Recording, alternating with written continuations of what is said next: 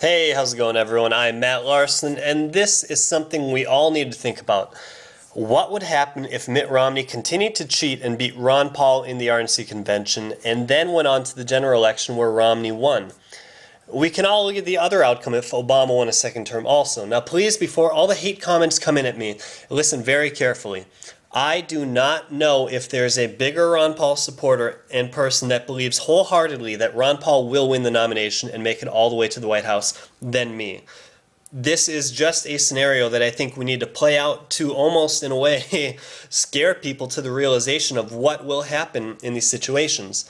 I honestly think that a Mitt Romney presidency would be far worse than an Obama second term, and here's why. Right now, with Obama being president, there are still a small number of neocons that are fighting against Obama and his changes he is making to our country. With a Romney presidency, the Repubs would do exactly what happened after Obama came into office. All the Democrats sat back and allowed Obama to take away our freedoms. That is what will happen if Romney gets in. All the neocons will allow more of the same unconstitutional laws such as the NDAA, H.R. 347, and the National Preparedness Readiness Act.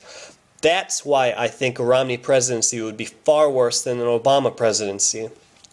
We need to make sure Ron Paul gets the nomination and in the White House so we don't have to worry about any of these situations. Our country is not very far, if at all far, away from being a complete police state. Now, what do you think? Do you think a Romney presidency would be worse than an Obama presidency, or does it really matter? Leave your comment in a text or video response down below, and also be sure to like this video and share it with friends and family. If you're new to my videos, click that subscribe button to stay up to date on all the current Ron Paul news. As always, I am Matt Larson. Go Ron Paul. Peace.